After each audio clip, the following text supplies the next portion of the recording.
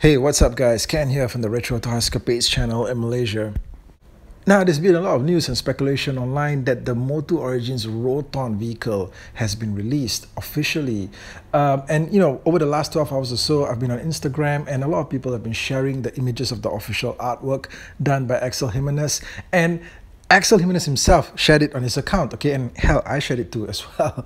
All right, I just got caught up in the excitement. And usually when the official images of the packaging artwork are released, that usually means that the toy or the figure itself is out there in the market. So has anybody seen this thing? And you know what? Something like about 2 weeks ago, there was like a whole bunch of images uploaded to social.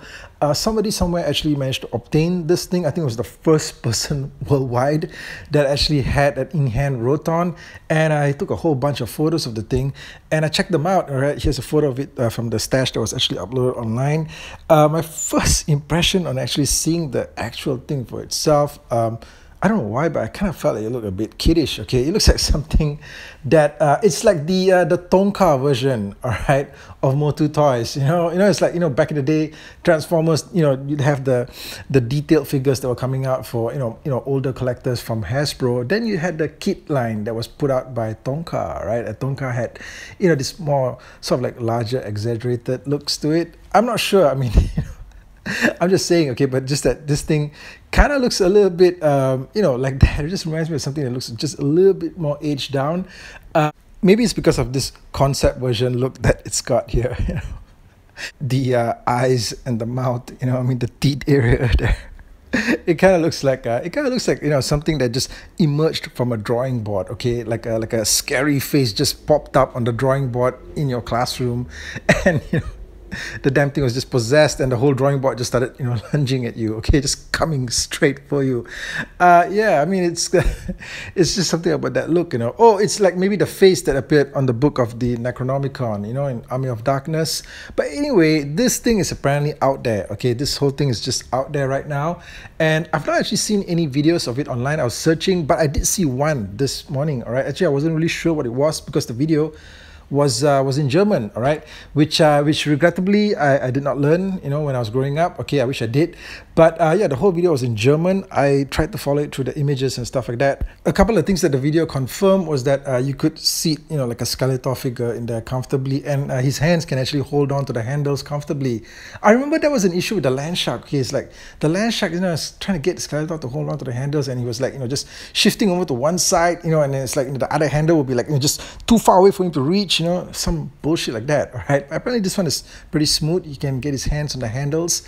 The canopy that's in the concept mode fits over his head comfortably as well. The blades spin. I suppose how effectively they spin is actually depending on how fast you move it along. But the most interesting thing, well, aside from the fact that this thing is first of all definitely bigger, much bigger than the vintage one. And you know what, I actually sold off that vintage Roton that was in my collection a couple of years ago. I wish I didn't, but the damn thing was like broken off, because the blades on the vintage one, I remember they broke off pretty easily, and yeah, it was broken off in a few pieces, and somebody wanted it.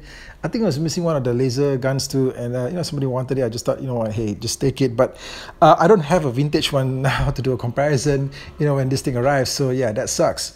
But the most interesting thing is probably the fact that underneath the vehicle, there's actually a slot there. There's a slot there where you can actually attach the flight stand, the stand that came with the Wind Raider.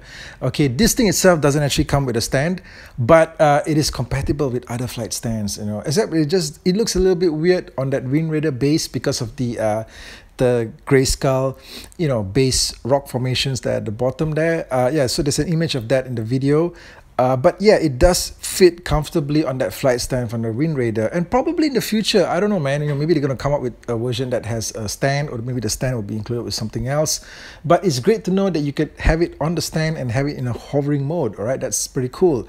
So, hey, is this thing actually out there? You guys gotta let me know if you guys have seen it. If you guys if it's in your area or something like that. Sometimes you guys are in the process of getting something and maybe it's turned up at a Target or Walmart or something like that. I'm just curious, where is this thing right now? I feel personally that this thing is going to turn up in Malaysia probably soon, because it was actually at this same point, or at this same moment last year, in fact, that we received the Wind Raider. All right, so I think that the timing is just about right for this thing to pop up here, but I think that it's actually going to pop up in a lot of other markets ahead of us. All right, so that happens too. Okay, you know, Malaysia doesn't always get the stuff first.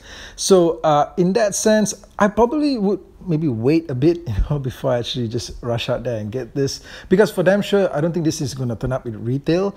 As you've seen from my video coverage and stuff like that, you know, MOTU distribution at retail is in the toilet. All right, I mean, the shelves are filled with vehicles from, like, you know, 2 years ago. So there's no way that this thing is going to turn up. Okay, not when they have like 50 land sharks out there, right? In, like, you know, one particular store probably. So yeah, so, you know, we're gonna have to rely on the hobby stores to bring this in. And the thing with the hobby stores is that, you know, usually it comes in at, you know, probably one particular price, and then later, like about a month or 2 months later, you know, somehow there's still stocks, you know, there's always still stocks available, right? And then the price tends to drop pretty hard. Okay, that's what happened with the Wind Raider. And see, the thing with the Wind Raider is, like, you know, I was really excited to get it at first, and then, you know, I got it, and, you know, I found out that I was just, you know, it was just really freaking disappointing. You know, for a number of reasons which I covered in my video. It's just one of the more disappointing vehicles that I've actually picked up in recent memory. And then the price on that, you know, really dropped. Okay, so I was like just kicking myself, just wondering why did I even have to get it at such a rush? Okay, and usually it's because, you know, I mean, I tend to want to get the reviews out soon, but I think probably for some, you know, for some of these figures that they've already been reviewed and they've been covered elsewhere much earlier, I don't really feel like there's going to be a surge in demand for me to do a review on this. So, but hey, I'll get around to doing it eventually, you know, and at which point I'll probably get maybe 10% of you guys tuning in. That's what usually happens when the reviews come out much later. But you know, I will get around to doing it. You know, the point here is just that I just realized that I'm not really that excited to get this thing. You know, just yet. I'm more excited to get something like, you know, maybe the next wave of Origins figures. Okay, because when it comes to a large vehicle like this, the other thing is just that, you know, I don't know where to actually place it right now. Okay. Especially if I get it opened up, all right? And, like, you know, the current vehicles that are out there, like Stridor, the Land Shark, the Wind Raider, man, these guys take up a lot of space, okay? Especially since I already opened them up and they have to be on display, and they do take up a lot of space. So look, anyway, let me know what you guys think about this Roton vehicle. Are you guys excited to get it? Is it turning up in your area? Have you guys heard anything? And thanks as always for tuning in. I'll catch you guys again real soon with more content. Take care out there.